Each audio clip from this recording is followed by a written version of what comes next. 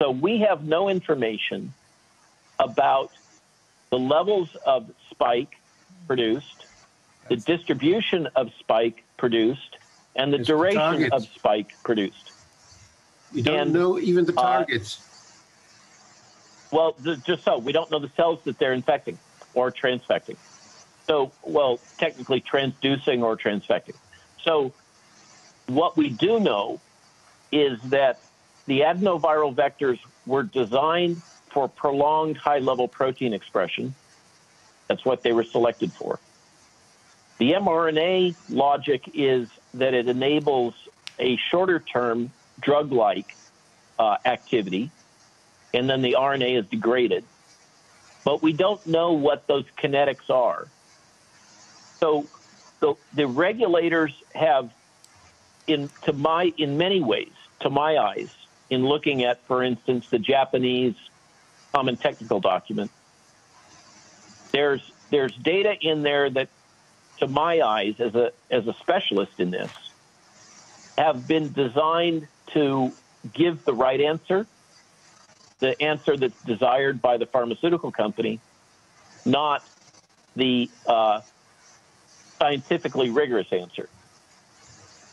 And I believe that the only explanation I can come up with is that the regulators didn't have it, and it's hard to understand this because it was global, that the regulators didn't have the sufficient background to comprehend the data that they were shown and its deficiencies. Now, I should let the team translate. I apologize for running over, but I wanted to make this key point that we do not understand how much protein is being made by any of these genetic vaccine technologies, where it's being made, and for how long is it being made. And I believe that is a major oversight. And we also know in the meantime that contrary to what the makers of these vaccines told us, it doesn't stay at the injection site, but rather it moves pretty much everywhere in your body, right? To some extent. And this gets to my point. So what Pfizer, I've only seen the Pfizer CTD that was released from Japan. Okay, so I can't say what Moderna has done or what J&J or Oxford / AZ has done. I haven't seen those dossiers. In the case of Pfizer, they characterize the pharmacodistribution is the technical term of the active drug material and the expression of the transgene, the encoded RNA, not using the final drug product, but rather using a surrogate. So this is red flag number one. That's not usually allowed. So they didn't characterize the expression of spike in the animal models. They characterized the expression of luciferase. Luciferase is the protein that makes the firefly tail glow. I think you see these in the forests here. Yes, okay, good. So it's very sensitive reporter gene because it produces photons, and we have photon cameras. Normally, the way that is characterized is you dissect the animal and you lyse the cells in each sample, and then you can calculate precisely how much protein. But remember, we're not even talking about the spike protein. We're talking about the firefly protein. There's a parlor trick that can be done with luciferase, wherein you image the whole animal. So you put the photon camera over the whole animal. I've done this. It's really neat. You inject the luciferin. The animal is either sacrificed or anesthetized. And you can see the photons come all the way through the animal and pick it up on your camera. And you get a glow patch at the site of the expression. However, you can appreciate these photons are having to pass through the tissue, muscle, bone, skin, hair, everything else. They get scattered all over the place. And so this very neat trick which is, great for covers of journals, is really biased to only picking up the signal where there is the most expression. It's the least sensitive method, yet that's the method that Pfizer used for their dossier. So based on that, Pfizer asserts that the expression is localized just to the site of injection. But in fact, what they did is they ran a highly biased assay. And this illustrates my point. I think that the regulatory authorities weren't not sufficiently technically expert to comprehend that we have an expression in the States pulling the wool over your eyes, to comprehend that Pfizer had selected the least sensitive method to characterize the distribution of expression of a surrogate protein rather than the actual drug product. Would it be possible to mark with a C14 or some radioactive substance to mark the vaccine and to control the distribution by that means? They did look at the distribution of RNA using tritium.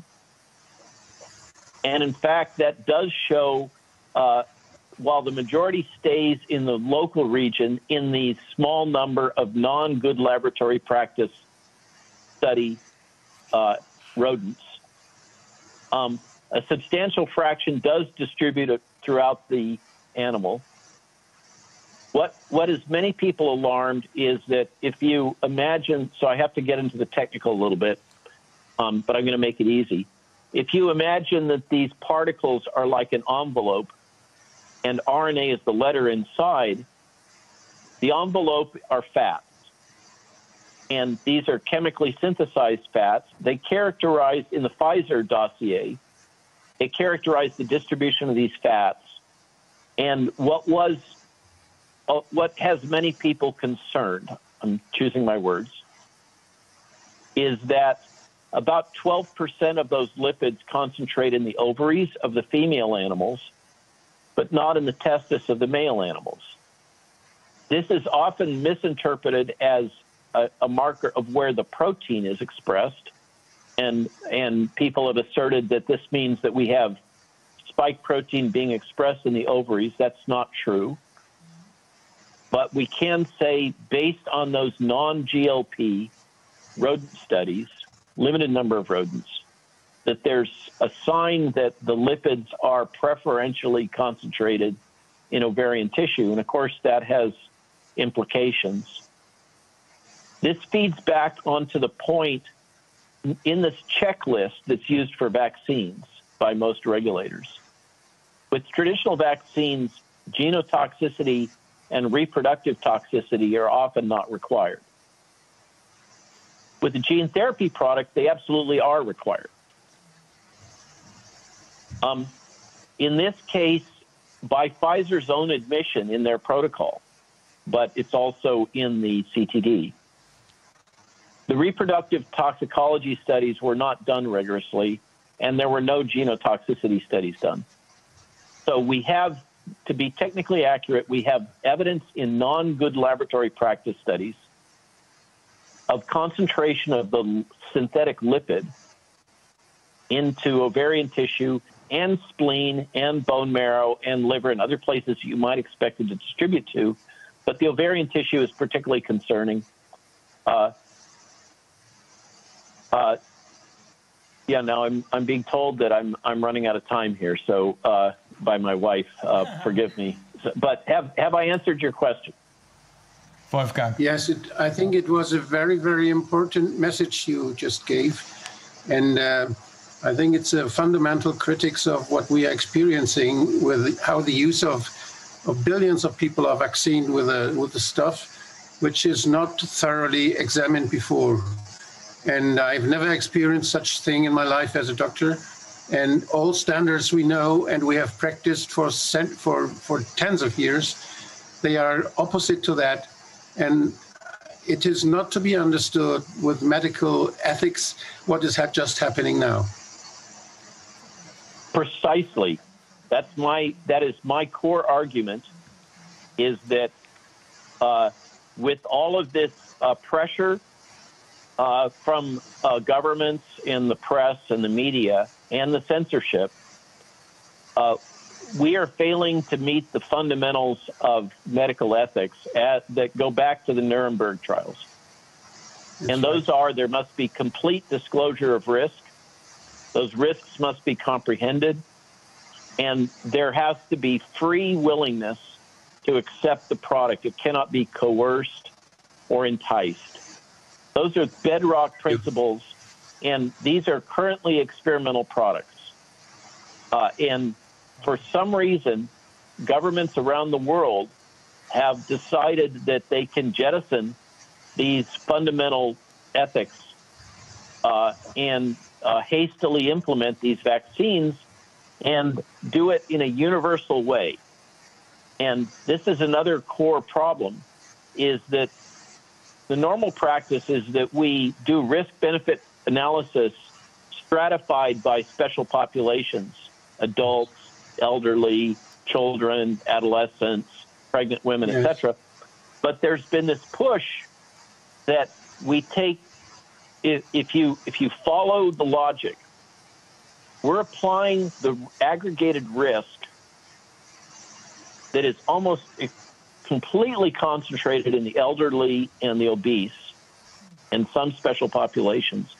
We're applying that risk to the entire population and using that to justify vaccinating the entire population with the logic that this will enable herd immunity. But it won't enable herd immunity because the vaccines are not sterilizing for the virus. And the whole logic, when you examine the underlying logic of what is being promoted, it falls apart. And this is what gives rise to the conspiracy theories, because clearly this logic that we've applied for vaccine development over decades, as you correctly say, is not being followed.